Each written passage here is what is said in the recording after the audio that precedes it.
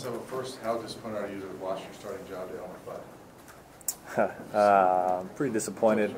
I think it was a very comical thing to put our depth chart out like that. So I'm disappointed, but I'll be behind him the whole way. So my real question is, Tedder talked about the confidence of this team. Are you feeling that offensively, like the preparation is the same as it's been the last 2 weeks, and you guys are just treating it like you have every other game so far? Yeah, definitely. You know, I think there's a misconception when it's easy to, I guess, not have as much focus when there's a big team like Michigan coming up on your schedule. But you know, for the first 2 weeks, we've had great focus. I say it every week. You know, each game that's the one coming is the championship game to me, and so each team, you know, we've had great confidence, great focus each week, and that doesn't change for this week. You know, Michigan's a great team. You know, we'll be ready to play, especially on the offensive side this week. How far, even in your mind, will this go toward determining or answering the question how good this team is after kind of very impressive performances the first 2 weeks, but not completely answering the question? You know, I think each week when you go out and play Team X, you know, whatever team it is that week, I think each week you need to go out there and prove, you know, to yourself and to your teammates and to everyone that you're a good team. You know, I think it's easy to, you know, be satisfied with 2 wins and then go out there and be like, oh, okay, you know, it's time to slack off. But with this team, you know, we're so focused, you know, especially the 4 years I've been here, we haven't won a lot of games, and so we want to leave this program in a better state than we left it. And so each game we're treating with the utmost importance, and each week we want to go out there and prove ourselves and prove that we can play with anyone and beat anyone. 100,000 fans, different type of atmosphere. As an offensive player, what are the keys to, you think, having success in that type of environment? Focus, locking in, and just being consistent. You know, I think when you go into a, I guess, big environment like that, it's easy to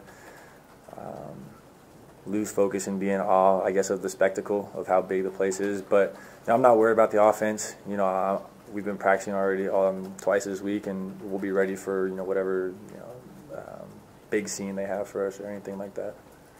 Dovetailing onto that question, the heartbeat will probably, I would imagine, will be a little bit faster. With all due respect to your first 2 opponents, this is a different kind of challenge. How do you, as someone that's been around this game as long as you have and has had as much success, how do you help your guys slow down instead of speed up? Because that's what you have to do in an environment like this a little bit, doesn't it? Not necessarily. Yes and no. I mean, we're kind of a fast-paced offense, and so we'll be trying to move up and down. I'm talking about the heartbeat. I'm talking about the heartbeat. I think after the first play, we'll be all right. You know, I think that being a team of competitors, we'll be jacked up for the game. And, I mean, it hasn't been any different. You know, like you said, you believe that there's a different class and quality between the teams. And whether it's true or not, you know, we've been treating each game the same. You know, we'll be excited for Michigan. Obviously, when you play, you know, a very predominant powerhouse team or whatever people want to label them as, we're excited to play. You know, we want to play the best. We want to beat the best. And so I just think after that first play, and once you get that one out of the way, everyone will be fine. You know, it's always the same way. You know, if you love the game and you're a competitor, you'll have those butterflies. And if you don't, in my mind, you don't really care. And it just becomes too normal for you. And so we'll be ready to play, and then the heartbeat should be down after one play. What have you seen from Michigan on film? A defense. Cover one. Nothing. It's not like they reinvented the wheel or anything. They're just a great defense that what they run it very well. You know, I think that's what kind of separates them from the first 2 teams that we've played in this season. So they've got some players over there too, you know, which is fine. You know, like I said, being a competitor, you want to play against the best, and you know they're going to make some plays. You know, it's the nature of the game, but we'll make some plays too. And you know, our goal is to be consistent and make more plays than they make this week. Who would you compare Jabril Peppers to? As a player on our team, or just player on your team? Probably Cheeto. He might be a little bigger. I don't know. I don't look at like his height and weight and all that, but just from looking at it on film, you know, he's a very athletic player. Plays in a lot of different positions from what I've seen so far, and so they'll probably move him around. And I've seen him play safety, linebacker, but we're not going to focus too much on him. He's a great player. You can't take that away from him. But we've got some great players too on the perimeter that we look to have him make some plays this week. If it comes down to a Hail Mary, how far can you throw it? I know it's in reference to the other game. Hopefully it doesn't come down to Hail Mary. And if it does come down to Hail Mary, I'll get the ball in the end zone. You've obviously seen the miracle at Michigan before. Just your thoughts on the play and what stands out to you about that play? It was a great play to win the game, and we've heard about it a lot being here. Not this week because we're focused on ourselves and focused on just playing them play for play, and hopefully it doesn't come down to Hail Mary. Cordell always said that they practice that weekly, and it never really came off in practice as well as it did in that game. Do you guys practice Hail Marys? We do, yeah, and not specifically for this game, but we practice.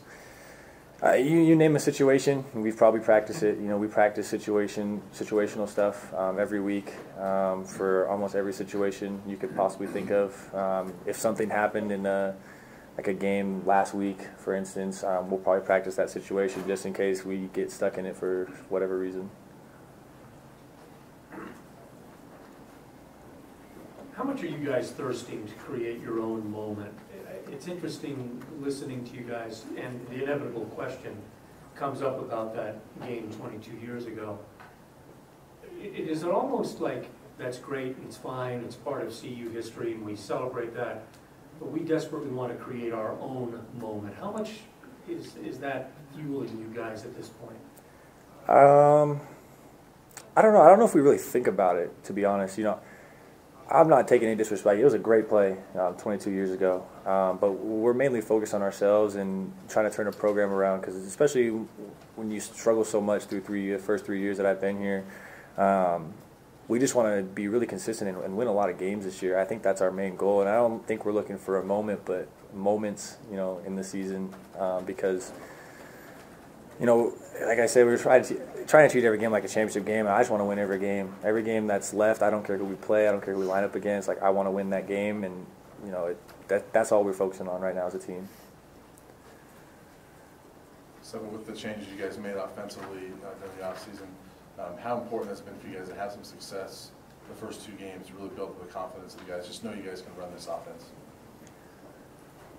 It's a good question. I think that the biggest thing is that in the first 2 weeks, the plays that we had in, we repped them over and over and over again, and we're doing the same thing this week. And if anything, the first 2 weeks have showed us the potential that we have, and we've made mistakes in the first 2 weeks, but that's bound to happen, and we've learned from those mistakes, and it's just built our confidence. We've seen what we can accomplish, what we can do as offense, both in the running and the passing game, and we want to build off of that and continue to do that. Even if you play a great team, great defense like Michigan, the goal doesn't change. We have a certain set goal for goals for each week that we want to accomplish, and we want to go out there and basically be the same every week, and if we can, do better than the week before. And so that's our goal going in this week. I don't really care who lines up against us and what defensive scheme they have. We want to go out there, we want to execute, we want to score points, score touchdowns.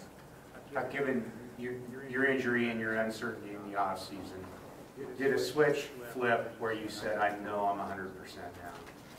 And how are you now? I'm on top of the world right now. It's just great to be back and playing. I think that with the injury that I had, it was never a certain thing that I was going to be back and playing, and so ultimately it's a blessing. And I'm thankful for everyone that helped me to get back, all the doctors and trainers, and so I'm just thankful to be back. Any final questions? Thank you, Sefo. Thanks, guys.